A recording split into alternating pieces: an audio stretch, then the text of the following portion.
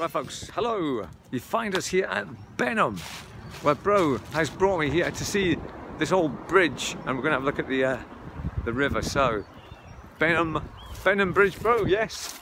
Benholm Bridge, old Benholm Bridge. Old Benholm Bridge, well excellent, right. Let's have a look, see how high we are. Oh, quite good, quite out, man. Yeah. So there's the new bridge.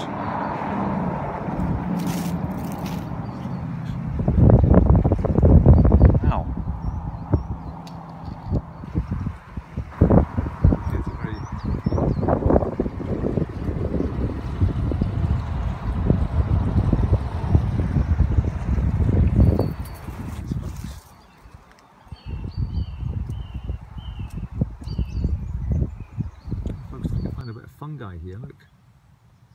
Very small. Wow, it's like a haribo stuck to the side of the... Look. Very small indeed. Right folks, not really sure how old this is. There's normally some sort of plinth or somebody's engraved the date into the top of the bridge, but there's nothing here, so Bro and I have used our common knowledge, and we've come up with the year 17. Where are you, Bro? Come up with the year 1707 for this bridge to be built. Yes.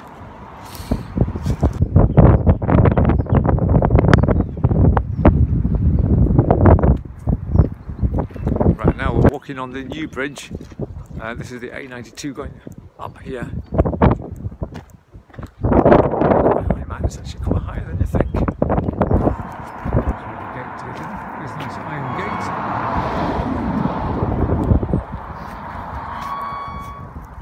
If you go down there, you can go under the bridge rover. Alright. Here. Folks, it's right underneath the bridge. Look.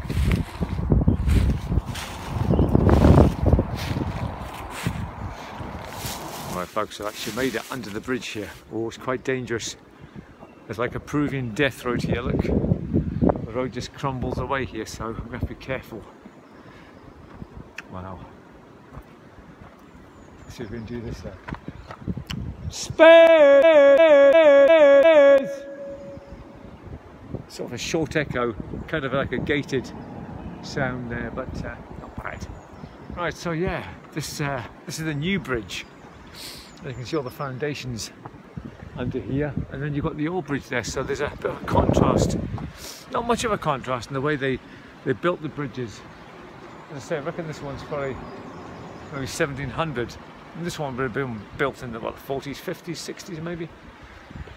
So yeah, it's just a similar curve, so you can see the designs haven't changed much over the years. There it goes.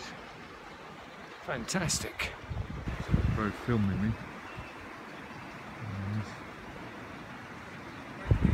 Yeah.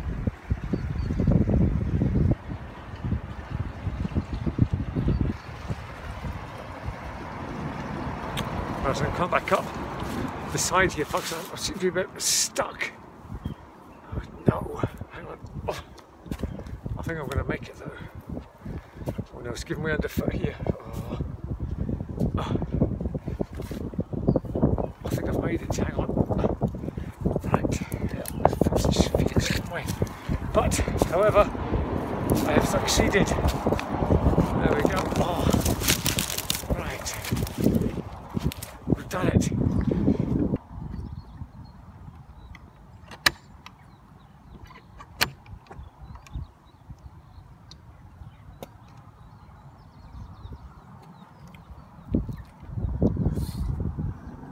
Little free library.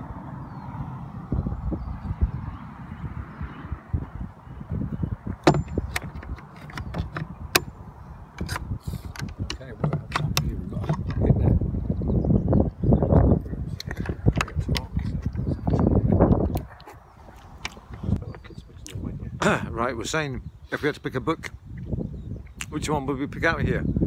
So I picked Richard Hammond's Life on the Edge. Bro, what did you pick? There's an Ian Banks one.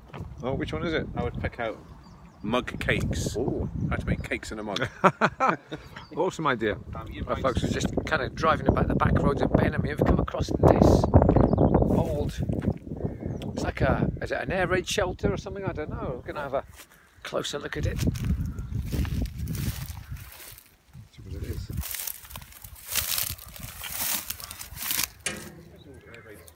Yeah, I'm not quite seeing it. Right, so I'm not too sure what this is, folks. The entrance doesn't go in too far, so was it for human use? I don't know. Maybe it's just a pig thing, I don't know. Right, anyway. Yeah. Yep.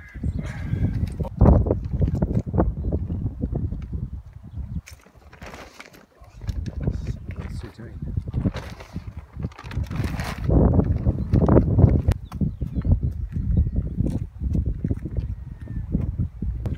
Folks, right here at Val's Hoch, or what is it? I think we call it Crawton, but Val's Hoch. Oh, Bro's not going to say Hoch today because he's got a wheeze. Right, so yeah, we're going to go down and see if there's any guillemots or puffins, or the season says between April and sort of, what was it, April August. and August. So there might be some signs of wildlife down here, folks, and also we're going to see the waterfall. Don't hold out much hope for the waterfall though. Here we go. This is where we're going, bro.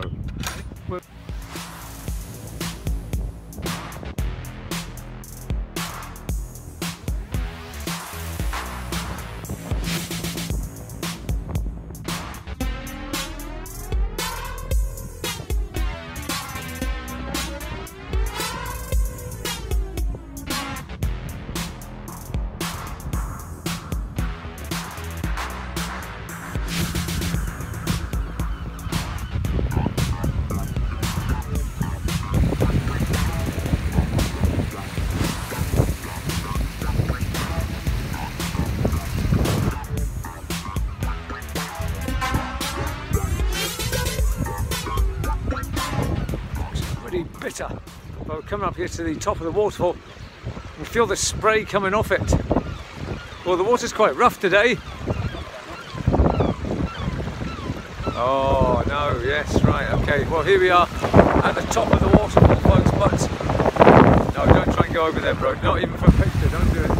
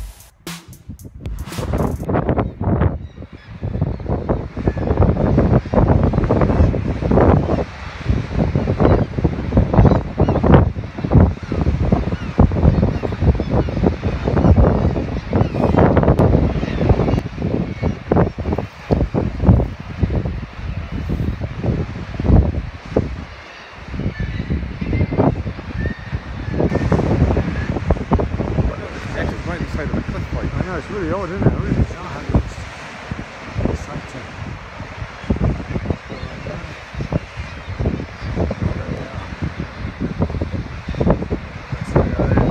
sticky splitters.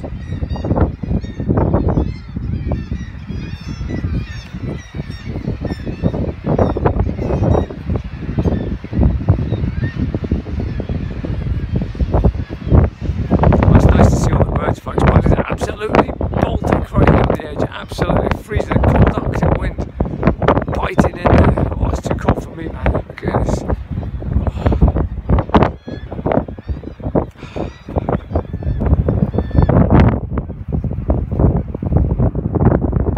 Right, folks, we come down into the actual the bay bit, so we can see the waterfall, but it looks a bit weak and feeble today, I'm afraid. So, yeah, we were on the top of it just a wee while back. And there's not been much rain, so yeah, it's just bound to be. Never mind. Walking fast, walking very fast. Walking fast, walking very fast. Walking fast, walking very fast. Walking fast, Yes.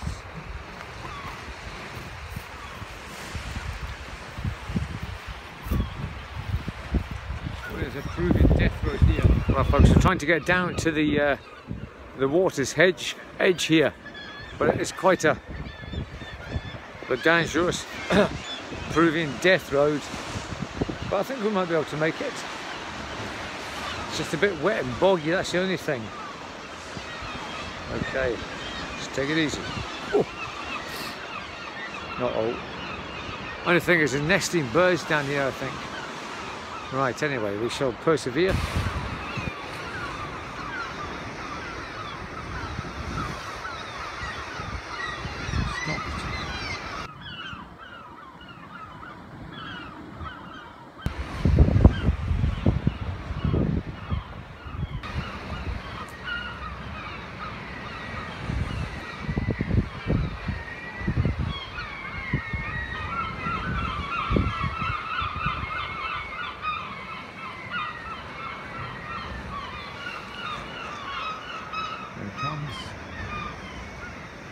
Right, so it looks like this is a bit of a solo adventure here. As Bro's chickening out on this one. He said he was too scared to come down here. And you know what? I don't really blame him, because it's a little bit slippy. Right. There I go. Oh, crikey, goodness me. See what I mean, folks?